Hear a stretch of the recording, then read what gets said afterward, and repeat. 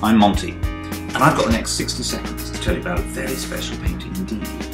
It's of a lady, she's getting out of her bath, and it's by Edgar Degas. Let's go and have a look. Degas was a funny old chap.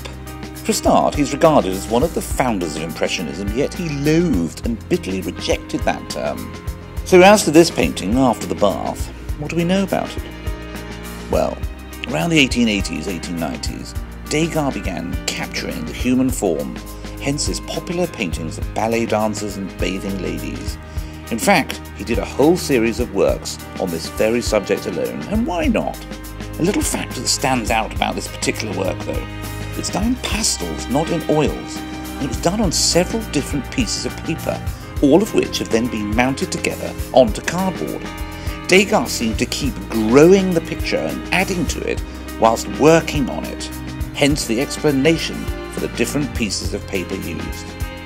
Sumptuous curves and blurred contours, these pastels have always been a big hit, and we can see why.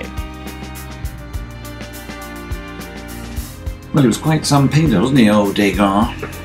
And that's why I'm quite excited that we're doing 3 Monty's Minutes on Degas. That was part 1. So, come and have a look at the next one. It's great. It's a young dancer on the stage. You're going to love it. See you there.